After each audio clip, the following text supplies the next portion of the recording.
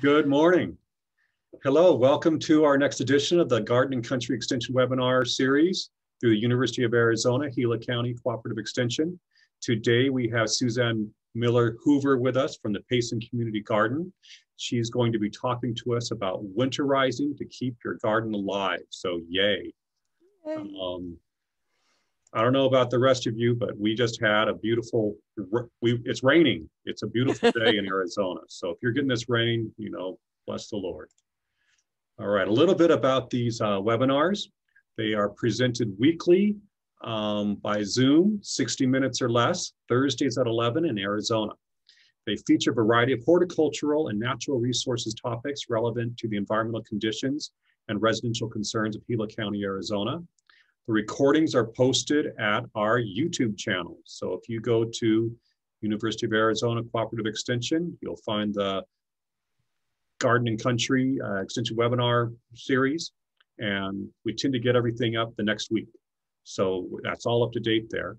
And just know that the University of Arizona is an equal opportunity affirmative action institution. Today, our agenda, thank you for everybody who joined early and logged in that lag time. Today at 11 here, I'm your moderator, Chris Jones with the University of Arizona Cooperative Extension. I'm the county agent in Gila County.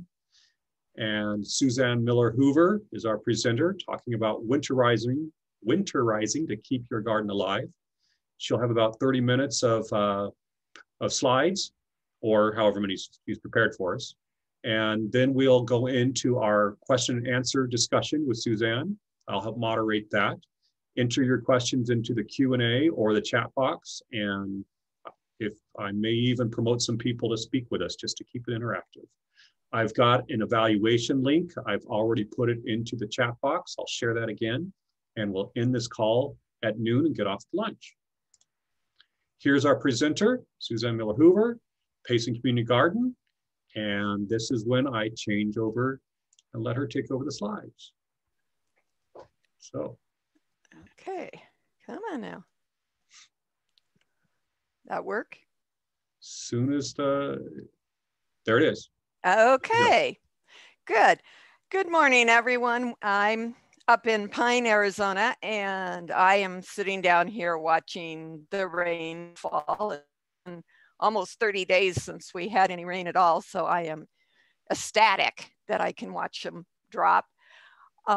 As Chris said, I'm part of the Payson Community Garden, and this is a good time to talk about winterizing the garden because that's what we've been doing down there for the last month and waiting for the garden's last day, which is this coming Saturday. So all of our gardens will be put to bed and ready to go for next year. Okay. And it may not seem like this is the time to prepare your garden for next year, but it is. If you want a dynamic growing season next year, you need to replace a lot of things. You need to think about what your garden's going to look like and then get it ready to sit for the winter if you're not in a place where you can have a winter garden. So why is winterizing important? A lot of the things that we see, the infected plants, if you leave them in your garden and don't take them out, can reinfect your spring plants. These plants also provide great hiding places for bugs, and we already have enough bugs. We don't need them to breed over winter. And you've used up the nutrients in your soil, all of the nitrogen and phosphorus and different things like that, feeding your plants all season long. So you want to get more nutrients in so they can break down and be ready for the plants to use in the spring. Additionally,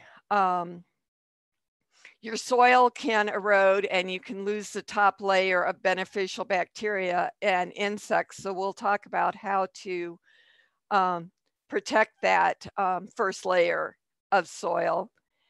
And if you do have vegetables that you're going to overwinter. Some of them may need a little bit of protection. And of course, your tools that you've used need to be clean, need some attention because they need to be ready to go for the spring. So this time of year, it's a good thing to plan what's going to happen in your garden next spring. Because the last thing you want to do when you want to be planting your seedlings and transplanting plants is revising your irrigation and expanding your garden, or trying to remember where your plants were when you're rotating crops. So take a little time, think about what you want for the next year, and this is a good time to start writing that plan out. But don't be in a hurry to winterize. Some of our vegetables do better if left until after that first frost. They get sweeter, they get more tender, so you get a nicer tasting crop after the first frost. So the steps to winterizing the garden is decide which plants you want to overwinter, and then clean up. And cleaning up is probably the most important step of all, getting rid of the stuff that you don't need, and making sure roots are gone and those kinds of things. This is also a good time to test your soil. I tested mine, and the colors on the test solution were so pale that I could hardly see that I had any nitrogen or anything in my garden. So I knew I really needed to beef it up. Adding any organics that you want to add, and then covering up the garden soil, mulching or putting in cover crops at this time, and cleaning your tools. So choosing the vegetables for overwintering, kale, cabbage, broccoli, Brussels sprouts. I didn't realize how much sweeter they would be. So I tasted some kale in one of my fellow gardeners' gardens, and I couldn't believe the difference between the kale that I had eaten even a week before that went after, with the kale that I tasted afterwards. It was really, really different and good. So be patient and you'll get sweeter, tenderer vegetables. And then you also have to know which vegetables will survive a hard or a light frost. Of course, you don't want your tomatoes out there after a frost because they're not going to survive. So a hard frost is anything from 25 degrees to 28 degrees Fahrenheit. And a light frost is 29 to 32. And we've already had a day or two of hard frost. It didn't last long, but we will have more, I'm sure. Root vegetables, carrots, turnips, beets, can be left in the ground unless your ground freezes. And I've been told in New York, a friend of mine that used to garden back there, they used to plant their carrots in the fall. They would come up and then freeze off and then come up again in the spring, and they were extra, extra sweet. So we've had a lot of people that plant carrots, you know, this time of year too, because our ground usually doesn't freeze down too deep. Your potatoes planted, they can be left in the ground. Just make sure they're not on the surface. If they're on the surface, you need to cover them really good with some type of a mulch or straw or something to keep them from freezing and to keep the sun away from them. but a lot of these vegetables in Arizona can stay in the ground. Herbs, I just transplanted my garden. One of my fellow gardeners was redoing her garden, so I took all of her herbs and replanted them in my garden. So the ones that you see here, sage, rosemary, thyme, chives, oregano, marjoram, tarragon, will all survive the winters in zone 6 or higher.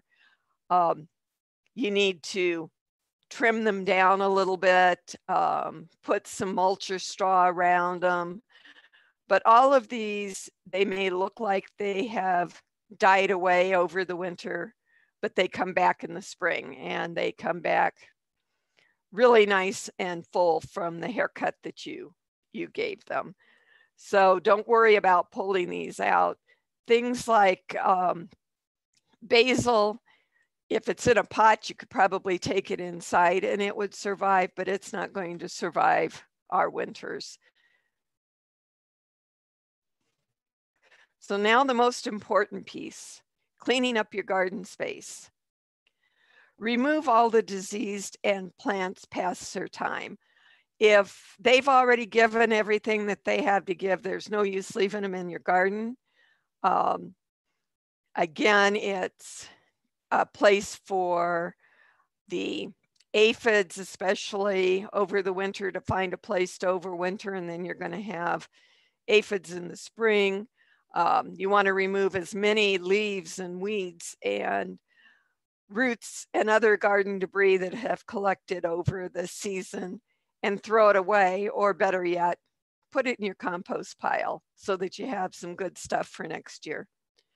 Just make sure you don't put any of the diseased plants or weeds in your compost pile, or things like tomatoes that easily attract disease.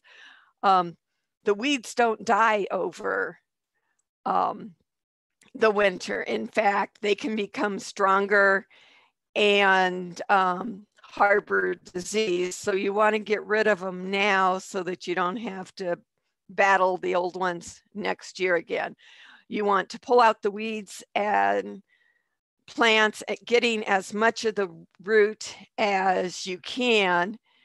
And if for some reason you have a lot of weeds, you can put a black plastic cardboard carpet remnants down over the top of them and weight it down. And this will kill the existing weeds and stop seeds from sprouting. So you want to do that. Chris and I were just talking about one weed that we got in the garden that we're battling, and that's the bindweed. And exercises doesn't kill the bindweed. The best thing you can do is just keep, every time you see one pop its head through the ground, pull it. And that's the only way to control it. All these other things don't work with bindweed. So it may not work with other things, but black plastic cardboard carpet remnants keeps the sun away and will kill those weeds for you. So now you've got your garden clean, let's talk about what we're going to do to get your soil ready. So you're going to test your soil so you know what to put back in it. If you're a no-till gardener, then you're not going to do this next step, but a lot of people do, and then they have their garden ready to put manure, compost, and nutrients down on this garden soil. So you want to turn your soil to a depth of 1 foot if you're doing this, and pull out as many of the old roots as you can as it comes up. The one good thing about this is I love looking at the worms that are still in my soil. When I turned it a couple of years ago, I didn't have a worm one, and now every time I turn the soil, I have tons of worms in my garden. So that means that I've been feeding them right. And so now's the time to add your organics and add the mulch on top of that. And the organics can be chicken, horse, cow manure. It can be mushroom compost. There's a lot of things that you can add to your garden right now that are going to feed all of those worms and all of the microorganisms that are underneath your garden soil. You want them to be eating so that they can make your soil nice and soft and get rid of as much of the non-wanted bugs and things. So pH, most of the Arizona soil, especially up here in Payson and Pine area, is right around a neutral pH, and that's what you want. But if you test your soil and the pH is too high, then you want to add sulfur or aluminum sulfate. If it's too low, wood ashes or lime. But the important thing is to talk to somebody like your favorite nursery or the or Chris's group, anyone that can tell you how much to put in and whether or not you really need to put some stuff in. It does depend on what you're growing, but you don't want to take a neutral soil and make it acidic unless you're growing things like blueberries or things that need an acidic garden, because your other plants won't grow as well. The nutrients, you can use a really good vegetable fertilizer. Try and look for one that has those extra little microbes included. They give your garden a little extra boost. Some people recommend crab meal, and it's a slow release nitrogen and phosphorus, calcium and magnesium. Helps get rid of those non-beneficial nematodes like the root knot nematodes that are in your garden that need to be gotten rid of over the winter, and helps you not have fungus. It also helps the breakdown products of all these nutrients to be robust. Other nutrients, azomite is something that replaces your natural minerals to remineralize your depleted soil, and it helps those root systems in the spring really develop well. So it's a nice natural product. And again, we're talking about organic products that we're putting on to keep these gardens growing and not using chemicals if we can help it. A lot of people love alfalfa pellets. I know the first year that I was gardening, I knew nothing about the Payson area, and I got some alfalfa pellets, and I had one of the best gardens I've ever had. It does supply a lot of nitrogen. It's a good soil conditioner, and it can help deter those root knot nematodes that show up in your garden. And if you don't know what a root knot nematode is, it literally looks like the roots of your plant when you pull it up because it's not doing well. Somebody has come along and tied a bunch of knots into the root system. It's always there. All you can do is add stuff to your soil that help deter them so that the beneficial nematodes can take over. One of the things that our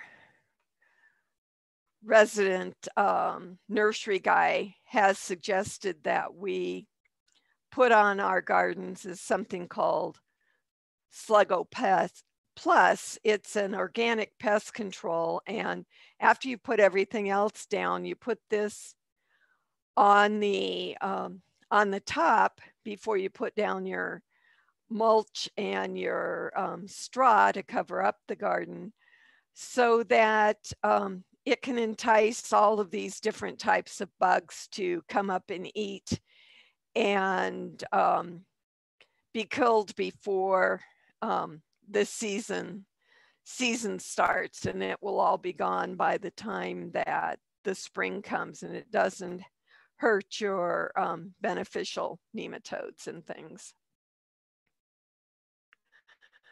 So now it's time to plant your winter garden if you're going to add things. I absolutely love to plant garlic and shallots in November, and I add them after I've got all my amendments in, water them in really well. This is also the time for your root vegetables, usually in, if you want them to grow over winter, you could plant them now too. One of the other gardens here in town is open all winter, and so they have all of their winter crops growing. But this is a good time to do it.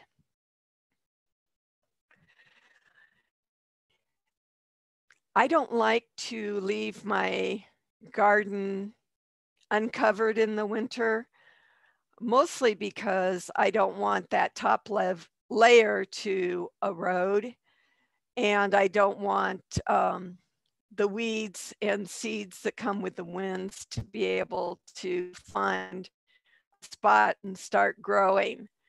So I use organic mulch, but there's a lot of people that use the cover crops, things like red clover and winter oats, and things that will get their roots down into your soil and break it up, and it will also keep the erosion from happening. You're not going to lose that first layer where all your beneficial microbes and winter worms are and things, and it also again gives them something to eat. And you really want to know what crop is good for your area of the country, of the state. So again, talking to the people that know your area best will tell you which ones to use. We use a lot of winter oats up here. And then of course, your organic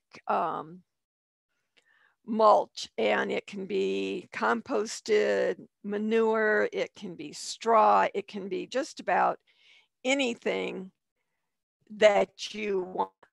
So winter rye, winter oats, hairy vetch, red clover, these are all good choices and some of them are nitrogen holding in, so you get more nitrogen into your soil too, using these kinds of winter crops to overwinter. Composted manure, a lot of us use. If you looked in our garden right now, many of them are covered with straw. We have one lady that saves all of her cardboard all year round and covers up her garden in cardboard. She's our true no-till gardener, and so she uses cardboard carpet pieces, and she also puts some cover crops on top of hers. So she has a really, really nice garden in the spring to plant with. So tools and garden equipment, cleanliness is an essential component.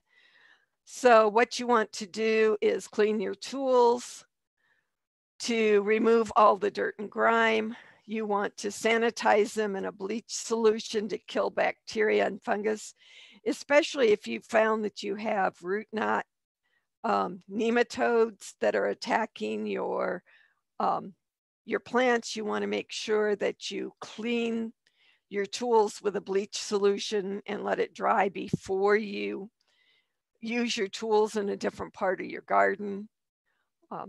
Repair any tools that you're not going to use that need repair. Put oil on them that will stop the rusting, and then put them in a good place until spring. So if you do these things, your tools are all going to be ready and you won't have to be cleaning them and trying to get the rust off in the spring when you should be planting your garden and playing in the dirt. So to recap, this time of year is good for deciding when your plants can remain, which plants will remain in your garden, and which plants you need to take out. Any of your perennials, make sure you know whether they need an extra blanket of straw or mulch or something to keep them warm in the winter and keep them growing for spring. And really clean your garden of all the debris that's been in it. And compost whatever you can compost, but making sure the weeds and things like that go in the trash. Test your soil, add your amendments, plant your winter crops, whatever you want to keep growing, and make sure you have some type of cover over your garden soil. Cover crops, mulch, straw, cardboard, whatever it is that you want to cover your garden with, just make sure that they're not going to erode. Clean your tools and have fun the rest of the season. So Chris, I'm ready for questions. Great. Susan, thank you so much. You're welcome. These are all the kind of little details that some of us don't think of, and just make sure we cover them. So really excited to get this, to hear what you had to say about what we need to be doing and what we can be doing this time of year. So yeah, let's jump into the question and answer series time. I've got Janet Ortega asking, can you use beet pulp pellets used to feed horses into your compost? I don't know. I've never heard of beet pulp pellets. I'm not too sure. I would wonder if beet pulps would be higher in carbon than it would be in nitrogen. And so the alfalfa pellets, which, you know, are going to be nice and green, a lot of nitrogen. I'm not too sure so I think it would just depend on that nitrogen content. Don't you think so? I would think, because you really need that nitrogen, but yeah, I'm going to have to do some research into beet pulp. Thanks for asking. And if you're just putting it into your compost pile, well, it just depends on how much money you're having to spend for it. So yeah, really. Yeah. Susan has a couple of questions here. She wants to know, in planting your garden, what do you plant together, and how often do you water in the winter garden? I don't water at all. My garden down at the Payson Community Garden, we turn off the water and I just let nature take its course. And over the 3-4 years that I've been there, I've not had any issues with not having enough water. I plant all my root crops together, like the carrots and beets and things like that. I put in a couple of rows of different types of garlic, and right next to that, I put in shallots and onions and things. So I just kind of put it all in a compact little spot so that I know what I have and can watch for it to to start in the spring and make sure things are coming up. Yeah, we're fortunate that in the Payson we tend to get a few winter rains, and often that's enough. So you just one real benefit of growing a winter garden is you use so much less water than you do during the Yes. summer. So just depends on your elevation and what you're able to do with the plant's water needs. Kathleen Coram has asked, what is the difference between mulch and garden debris? I think you mentioned it earlier on in your talk. Yeah. Garden debris is those things like boards or rocks, leaves that are moldy. Some of the things like the leaves and things you can put in your compost pile and they will break down. You can turn them in. You just need to make sure that they're not diseased when you're doing it. A lot of people will turn in, I use wood chips as a cover during the summer to keep my garden moist, and I turn those in, or I just pull them off to the side and put them over the top during the winter. You just don't want anything that is diseased to go into it. So a lot of people think of composted steer manure, straw, that kind of thing for covering your garden. Good.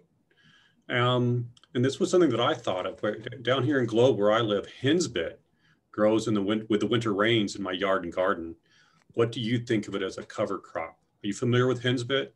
I am not. It's a winter annual. It's got a little purple flower. It doesn't get too tall, and it does die back when the heat comes on in the spring. It's got a kind of a strong mat that it creates with its roots. I have to break that up and get it back in the soil, but I know it doesn't fix nitrogen. I mean, but it does create a little organic matter, and it's the weed rather than weeds I have to pull. Yeah, exactly. So yeah, if you're not familiar with it, it's just something that grows down here. Carol Kiefer asks, would you mind showing the slide again? Oh, we'll have to pull this back up. Slide again that shows the crops, which crops grow during the winter time, included rutabaga, I believe. So go ahead and go okay, back I'll to go your find screen, it. bring that back up. And while you're working on that, I'll go through a few more of these. Pat Vodika shared that she uses shredded paper as mulch. That's excellent. Carol Urain asks, can you include elk droppings in the compost? We have plenty of it here in Pine. Yes, we do. Adding it. Chris, it's I don't know. I see no reason not to use elk droppings for compost. Okay. Yes. It's all green. It's all natural. It should be very similar to using horse manure. Yeah. Unless, of course, you've got elk like I do that get into the bird feed and eat all the bird seed, and then you're going to have that possibly growing in. But one thing, and so by that, I would treat it like horse manure. Gather it up, put it in a corner, let it weather for 6 months or so that all of the urines and those types of hot nitrogen has enough time to kind of filter out, and then work it right into your compost. I don't see any problem. Why not? Okay. I'm going to steal your screen for a minute and show this slide that she asked for. Okay, here it comes. There it goes. Good. So carrots, beets, turnips, rutabagas, parsnips can all grow. And also, I even put potatoes in the ground this year to overwinter to see if I could get a earlier crop of potatoes. And in Arizona, you should be able to grow potatoes year round. So I see in your picture you have fennel, and it does fine through the winter at my elevation down here in Globe. Yeah. So potatoes, carrot. I just started all the different types of garlic last year, and I was so sad when I used it all up. And I even used up the stuff I'd put away to start my garden with this year, so I had to buy more. It wasn't a smart thing to do, but it was so good. And you might have mentioned this, but when do you start those winter vegetables such as carrots and beets? Do you put those in August, September? When do you start? Actually, so that we get a good enough growing season, we're starting to put them in June. Wow. June and July. Especially things like broccoli and those other ones, let's see, that have to grow, and the cabbages, the broccoli, and the Brussels sprouts. Unfortunately, this year, people put them in August, and they weren't able to get a crop out of them by this weekend. So if you put them in earlier, that gives you a better chance to get something before our garden closes. Although I would think that in other places where you have access to your garden, August is usually when Glenn suggests that we put these kind of crops in. But you think that when the monsoon starts, if we get one, not like this year, yeah, then that would be a good time that it cools off enough and these plants get started and work well. Yes. And then if you're able to cover them and keep them going through the winter, you've got crops through the winter. So correct. Great. Okay. All right. More questions coming in. I think we're going to go right up to the end here. Go. I'm sorry. Okay. We can add. Yeah. Okay. If you had powdery mildew on the squash leaves, for instance, what can you put into the soil to avoid that the next spring's crop? Good question. I'm not sure. Chris, do you? I would say if I got powdery mildew, I would dispose of those leaves. Right. So that you're keeping that population down. And powdery mildew just likes a lot of moisture, humid weather, shade. And so easy in Arizona to not have shade and too much moisture, to where hopefully the next year that powdery mildew won't come back again. Mm-hmm. Yeah, I didn't. Annual crops. Yeah, I didn't do anything but remove my cabbage that I had, and some squash that I had that got it, and I haven't had it since, but I had it one year because I overplanted and there was too much shade. Too much shade, and then just sanitation. Okay. Yes. That was from Diane Thornburg. And now Bev Wilcox asks, I'm not sure if you can speak about pear trees and roses. Just a little off topic here. She planted 3, only 1 looks like it's going to make it. Do I water with 5 gallons once a month during the winter? How much so I think, yeah, this was just a really bad year, and they just required a lot more supplemental water than what was normal. You looking at that question? Yeah, I don't know. I don't have pear trees. I've got 1 rose, so I'm not a good person to ask about that. And Bev, I would say that your 5 gallons once a month during the winter is a good idea. Fortunately, today we're actually getting some rain, but it's predicted to be another droughty winter. So if you go a month and we don't get any rain, add some water to that root system. And same thing with those roses, maybe once a month, same type of thing.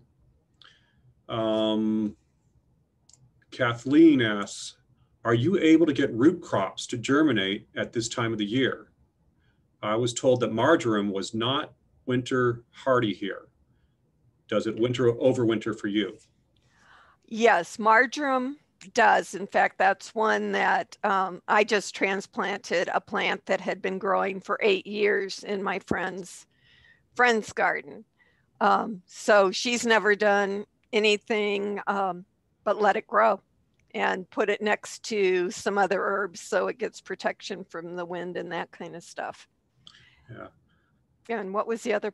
Germinating root crops at this time. I've not tried, but I have friends that have just done a second planting up here. And so I'm waiting to see what happens with their crops. I think the important thing with that is having a cover, putting some plastic or something on top of it to help warm the soil and get those to come up. They're not going to grow fast, but they may come up. And then at least you'll have a head start when it starts to warm up in the spring. And in the Globe Miami area, 3,500 feet, marjoram, oregano, all overwinter very easily. Yeah, easy plant. What about nettles? Nutrient value as a cover. So I don't think we use nettles in Arizona. What have you heard? I've not heard anything about using nettles. Yeah, so that's maybe another state where we have nettles, but we don't really deal with them here. And I would not want to have nettles if I don't have them. Okay.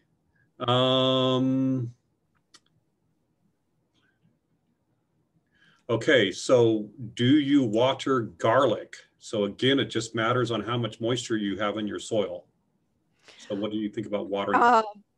I water it in really well when I first plant it, and until my, excuse me, until my, the water is shut off, and then I don't water it again until spring, and then I water it once a week. What I know about garlic and shallots and those kinds of things, you want to water it really well while it's putting down roots. You want it to have enough nutrients and moisture to put down a good root crop set of roots so that the bulb can grow. And then the closer it gets to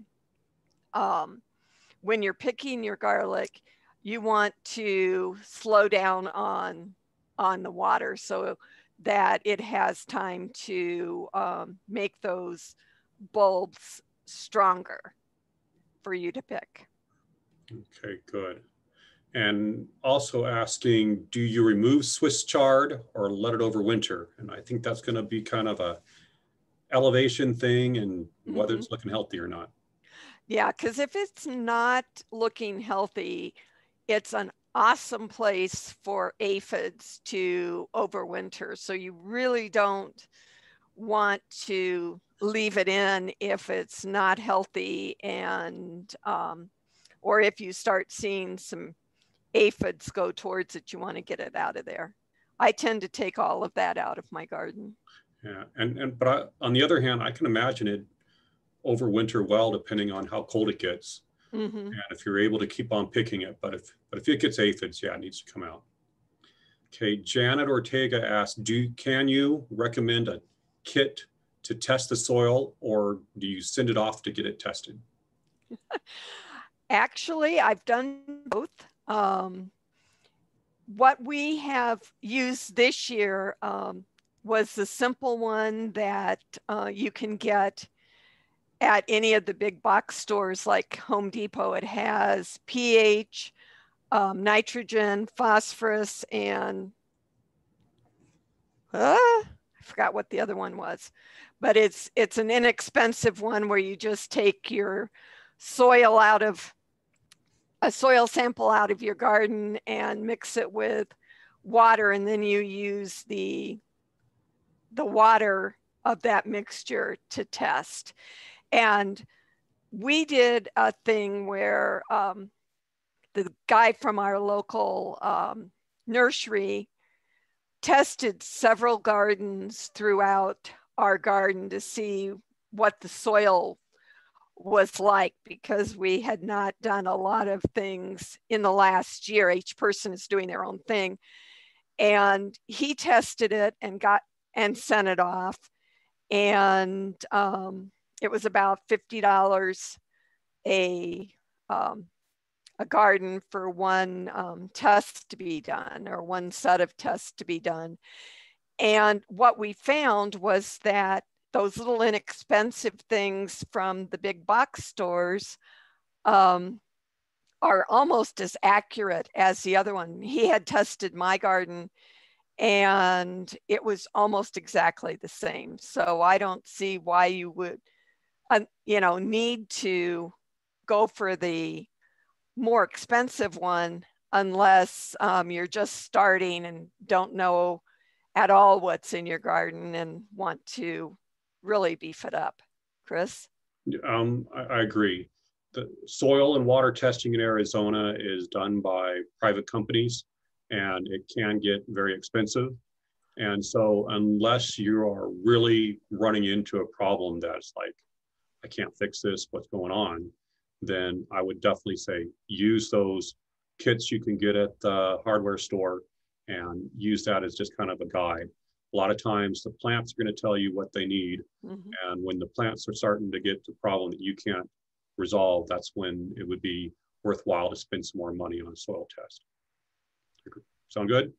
Sounds good. All right. Richard Ryan, manure that are pellet in form, like deer and so on, are not hot and can be added straight right out of the animal. Wow.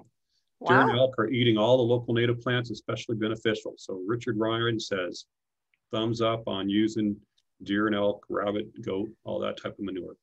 How cool is that? Yeah. And Harriet Jack asked, do you have to do something special for your asparagus beds in the winter?